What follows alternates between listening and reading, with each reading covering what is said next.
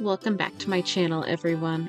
This week we're going to do another thing that's a little bit different and do a quick tour through my tent that I take to historical camping events. I've only been camping in a canvas tent like this for a few years, and I'm really excited about how I've progressed and it's been coming together. As always, it's a work in progress, so I hope you enjoy a little tour of my home away from home.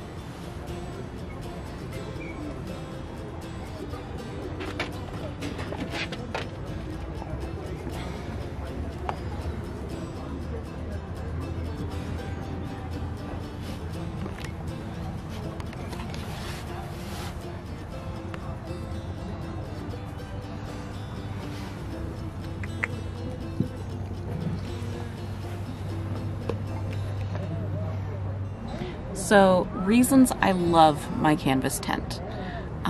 This one is roughly 10 by 20. It's 20 feet around the perimeter at the base, including the awning that's out front that you guys saw earlier. And it's about inside the tent itself here. It's about 8 feet around the eaves.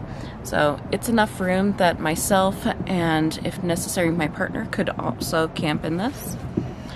And we have headspace that we could move around a bit, but it's also just so much cooler. I only started using canvas personally for when I was doing historical camping, maybe 2017, 2018.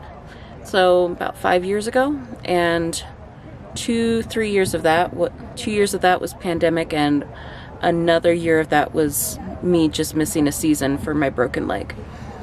So I've only been doing this for a couple of years, but it is so much cooler.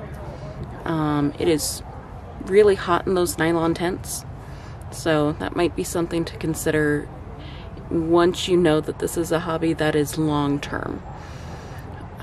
That's kind of my big idea, is I wouldn't invest in one of these when you're not going to be out doing camping on a fairly consistent basis during the summer or fall, spring.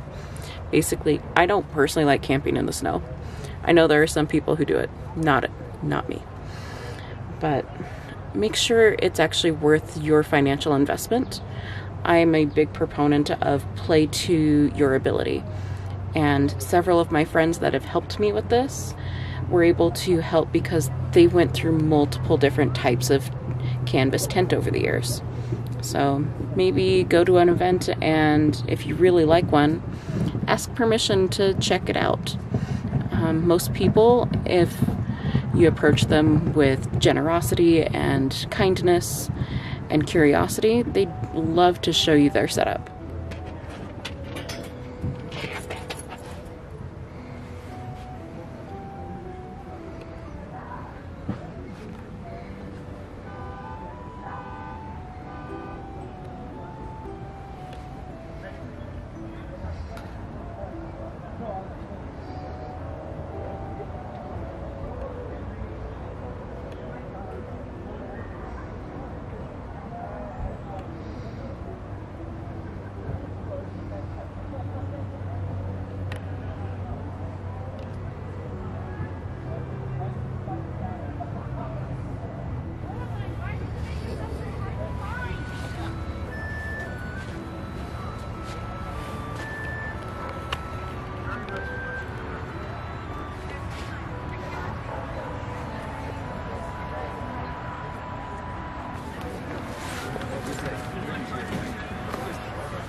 So now that you've had the aesthetic look, I want you to see some of the more modern bits. This is a cot. It's hiding a flat of water. And that right there is a tarp to make sure that my ground doesn't get soaked through in case we get rain. There's also some more modern shoes, some bags for packing.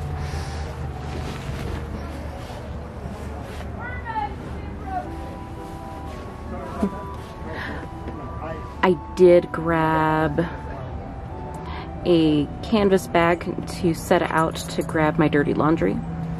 And under this is actually a bucket for all of Zoe's food and treats, because in case of raccoons, I don't want them to come in here and just steal all of her food. Zoe's awesome crate down here, which she is crate trained. She's not miserable. She's just confused on why I'm filming her in her box. It actually makes a really good bedside table for me to do. We're gonna close you in, baby. For me to turn into a vanity and bedside table.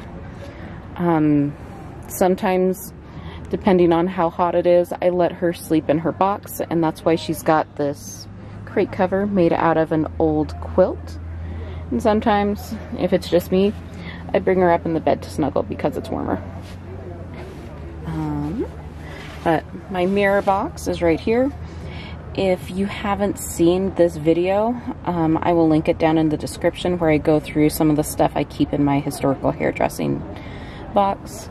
When I'm camping, it also has some stuff like my lipstick, maybe a thing of hand lotion, nail clippers, that sort of thing. So the stuff hiding back here is stuff like extra sunscreen and bug spray. And I also have a wash basin and pitcher in case I want to shower, but there's not a shower truck on site. This is a really good option with some towels.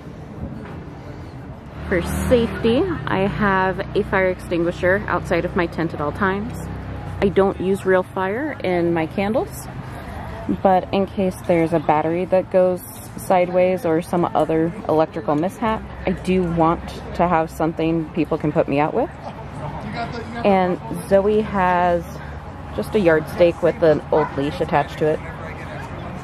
That way she can hang out in the shade out here, at least when I'm around.